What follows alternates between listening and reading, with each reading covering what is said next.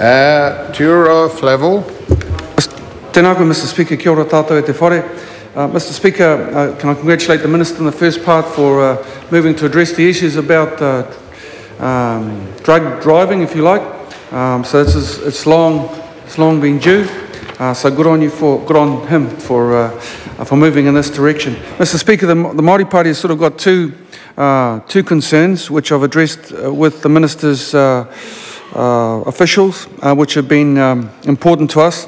They're basically around, one, informed consent, and secondly, around the prohibition of storage and analysis of the blood samples. And if I can take the second one first, the prohibition on the storage and analysis of blood samples, I was thankful to the information that I got from the Minister's officials that sort of gave me some background to it. It sort of went something like this, that blood samples are taken from drivers for prosecutions under the Land Transport Act. The samples are split in two. Sample A is initially tested by SR for the presence of alcohol and/or controlled and prescription drugs. If positive, the samples will be stored securely for 12 months for the purposes of appeal. That's all pretty logical. If a driver wishes to appeal the result of the blood test, then an unopened B sample is provided to the testing facility of the driver's choice and tested accordingly. After 12 months, all samples are securely disposed of. Very good. But the key for us on this particular bill, Mr. Chair, is that occasionally research, it says that occasionally research will be conducted on the alcohol drug profile of convicted drivers, and if this occurs, then a random sample will be taken from the available blood stocks, that is, those who have been convicted in the last 12 months. Okay, and I've had it confirmed from the officials that even those examples that are used for profiling will only be kept for 12 months. That's pretty good. This research is only conducted by ESR. Samples are not allowed out of ESR facilities for security and biohazard reasons. Fine. And such research is conducted anonymously, and no identifying information is collated during the research.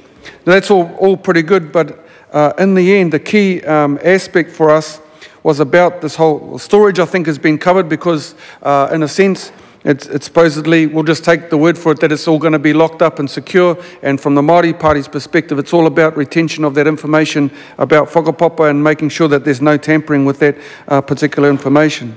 But the second issue is about, I suppose, the ethics of the use of those samples for research.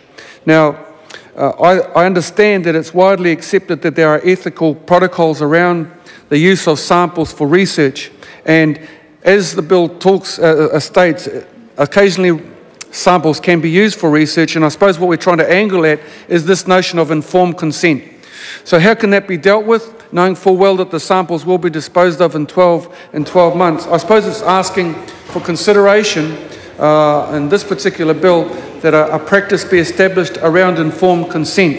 Now, I understand that if somebody's in a car accident and samples need to be taken, that at that point in time, informed consent is a part of the protocols that are required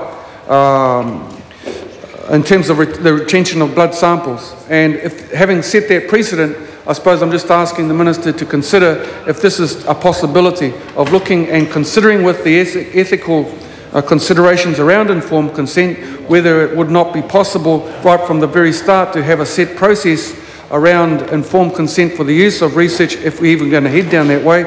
But at the moment, it's sort of the door's wide open about how blood samples can be used in terms of research, and from the Māori Party's perspective, we're keen to sort of plug that gap.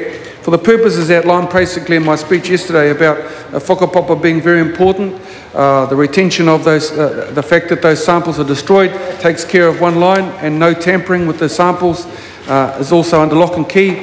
Those sorts of issues are dealt with. But our major issue, as I say, is this whole question about,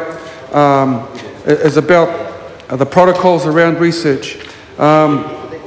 And in one sense, Section 209A in the bill before us breaches this fundamental principle, and it's on that basis that we hope that some consideration would be given by the members of this House around that particular provision. So I'll leave it at that, Mr. Chair, and hope for a response at some point by the Minister.